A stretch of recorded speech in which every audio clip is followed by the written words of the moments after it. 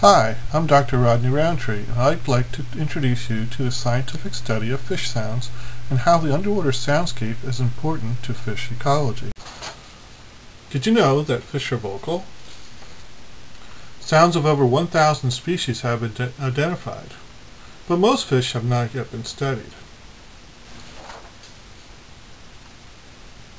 Aquatic habitats are filled with a high diversity of sounds, mostly from unknown origins. Listen to a sample of sounds from known and unknown fishes in North America.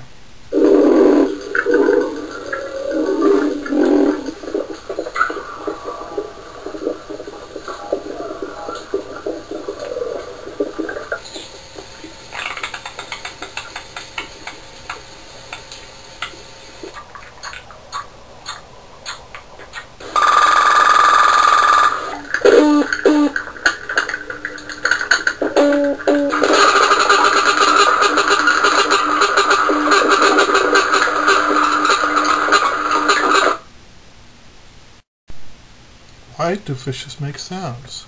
Vocal fishes use sounds for communication in much the same ways that frogs and birds do.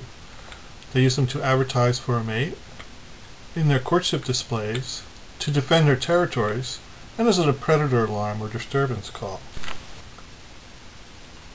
Fish make sounds in a variety of ways. One mechanism is stridulation, which is the rubbing or scraping of hard parts together, like fins, bones, or teeth. Listen to the crevalle jack grinding its teeth.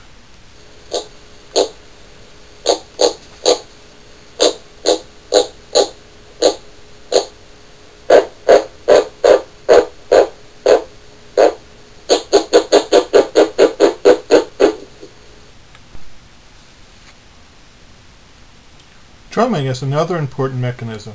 Special muscles push or pull on an internal air-filled organ called the swim bladder. Listen to the oyster toadfish calling for a mate.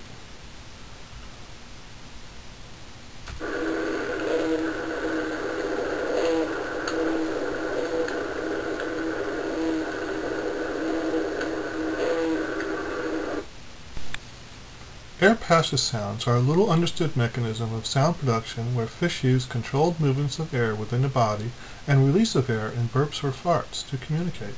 Listen to an unknown fart sound, probably from a salmon or trout.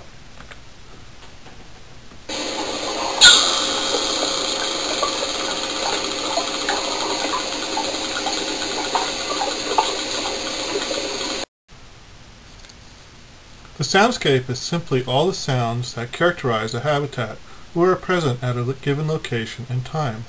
Most fish use sound perception to obtain information about their habitat. They listen to find food, to find habitats, to avoid predators and other dangers, and to navigate through their environment. Fish use the soundscape to create an acoustic map of their environment. Man-made noise can be a problem in both marine and aquatic habitats by masking vocal communication or masking the natural sound signals in the soundscape that fish depend on, such as prey sounds and habitat signatures. Listen to an example of how a small boat passing through an area can mask a cusk-eel spawning chorus. Here you hear the cusk-eel chorus and some other incidental sounds.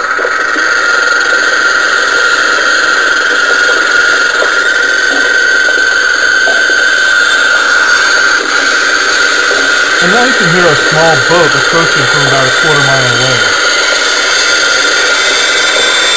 Notice that it completely masks the chorus. And I'll stop it here because it gets quite noisy.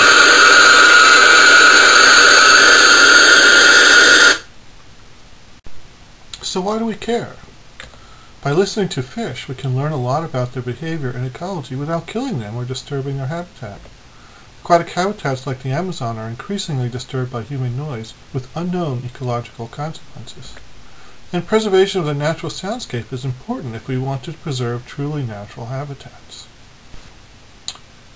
But for me, the most important reason is the same one that inspired me as a child to want to be a scientist.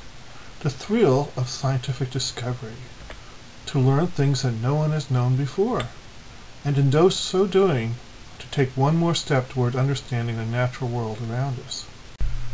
For more information, you could download my free ebook, Listening to Fish, New Discoveries in Science, which you could find at my webpage, www.fishecology.org. You can also find other examples of fish sounds and summaries of some of my various research projects.